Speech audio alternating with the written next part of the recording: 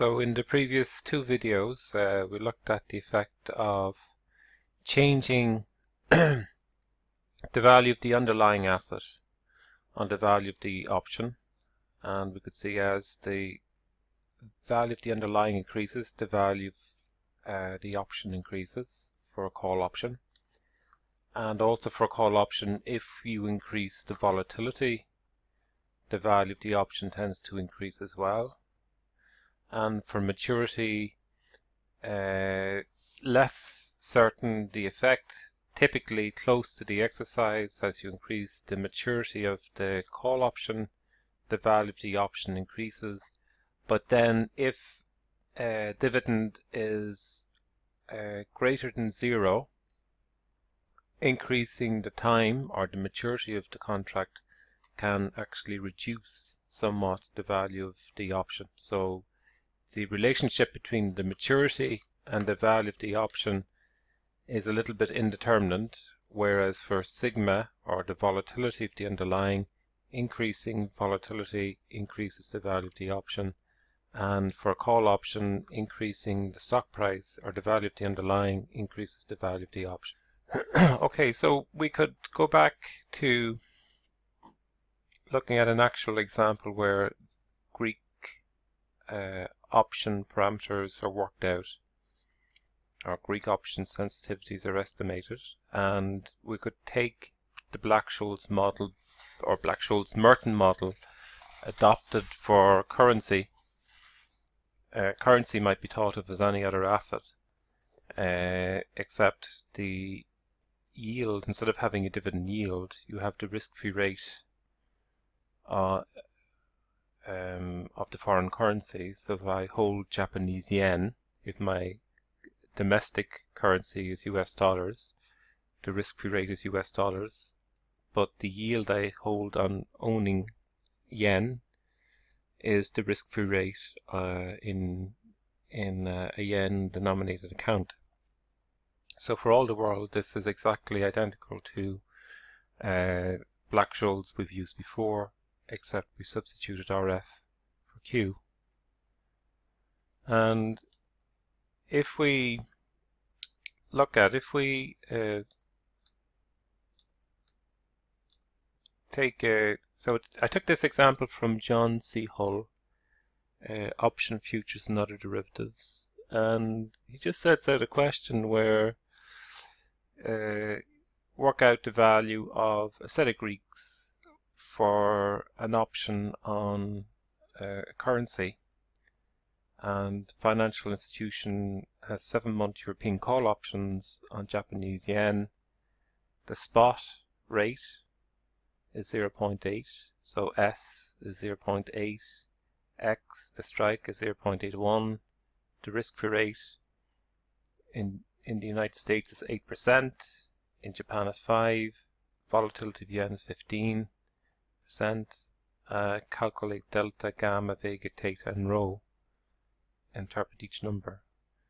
So first of all, what's worth noting is we have a call option. We have a set of parameters that we, like any other parameters that we've looked at before. We are going to work out the value of the delta, gamma, vega, theta and rho, and offer an interpretation of this. Okay, so to get the ball rolling, the information that we have here in terms of the parameters can be summarized as this. So S, X, the asset value, the exercise, the risk-free rate in a foreign currency, the time period, which in this instance that's 0.5833 is 7 divided by 12, and sigma is the 15%. And if we want to work out the value of delta, which is the first metric here, we use E negative RFT ND1. If we go back to the formulae prescribed or set out in Wikipedia, we have in this instance E, so the exponential, negative q by t, q being the dividend yield, phi d1. Phi here is the normal cumulative probability before we used n to denote the normal cumulative probability. So it's the same as what we have here. The only difference is RF denotes the risk-free rate instead of using Q, and the notation, just one notational change, N here is equivalent to phi in the Wikipedia notation, so N denoting normal cumulative probability. Okay, so if we work that out, we have 0.525 to work out. And again, what is the delta? What does the delta mean? It refers to the change in the value of the option with respect to change in the value of the underlying.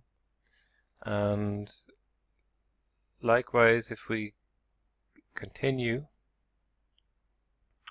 we also have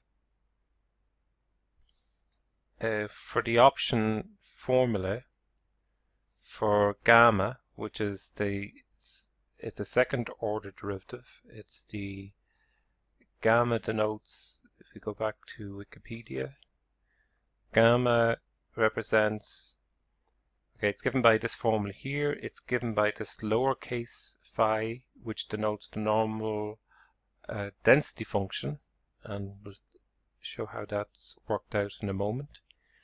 But what does gamma mean? Gamma represents the effect of the value of a change in delta with respect to change in S. So it's the second order derivative, second order effect. Gamma measures the rate of change in delta with respect to a change in the underlying price.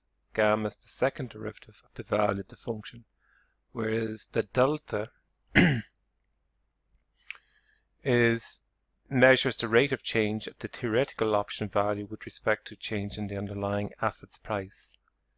So delta we would take to mean the change in the value of the call with respect to change in the value of the stock, or the change in the value of the call with respect, in this instance, to the change in the value of the underlying asset, which is a currency.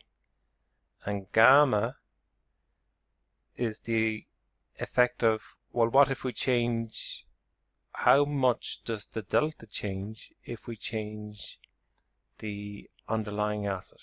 So it's the second round effect of changing the value of the asset. Okay, and that can be quite illuminating and can be very important for option traders who want to hedge and are engaged in delta hedging. They look at the gamma. Okay, so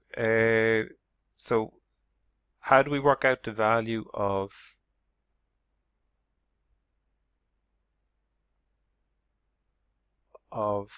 gamma? Gamma requires as an input the normal density function, and to estimate the normal n-d1 as opposed to nd1, gamma requires us to work out 1 over square root of 2 pi e to the power of the d1 we've been using all along, squared. So d1 squared, take the negative, divided by 2. Okay, and if we go back to just understanding what the density function is, I've mapped out the density function here for a standardized normal distribution, and if we just open this up, just have a look, you can see if we took x as being what's on the horizontal axis here, and the vertical axis is given by 1 over 2 pi. 3.14 is just a rounded up value for pi, and we're taking the square root of that, and then we're multiplying it by a A2, so A2, if you like, is our D1. Okay, D1, it's been squared, it's been divided by 2, and we take the negative of that value and put to the and then exponentiate the value. Okay, so really what the probability density function gives is the height of the curve, or the height of the normal distribution function. That's what the probability density function is mapping out for us here. In the estimation we make here, we work out the value. Where is this 0.0516 coming from? It's coming from the D1 that we've worked out. We divide it by 2.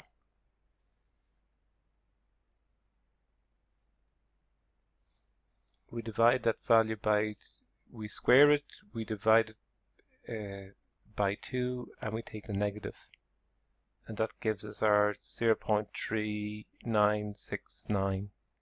And then to estimate gamma, gamma here is n, the probability density function, multiplied by the exponential RF by t, and then the value of the underlying acid, the sigma square root of t. So we have 4.2.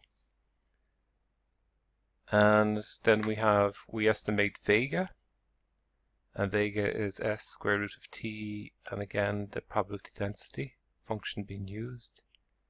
And if we input our parameters, the parameters are what was initially given. We've taken them from here, the narrative.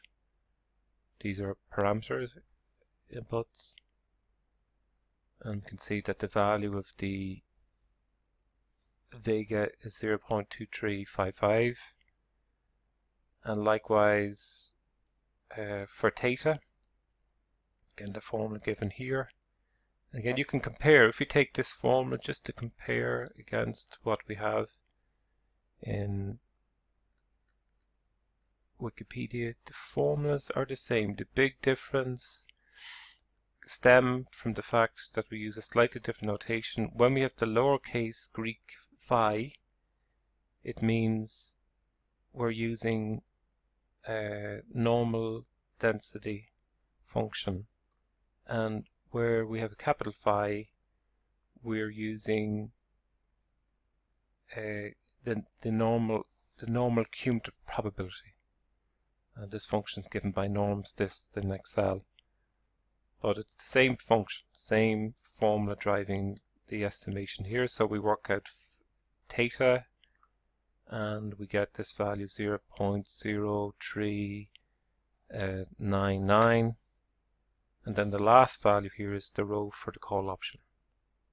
And again, if we go back into our spreadsheet, into our Wikipedia, you can see that for the calls, row is given by this. So the exercise, the time period, E negative, in this instance RF by T, and then ND2.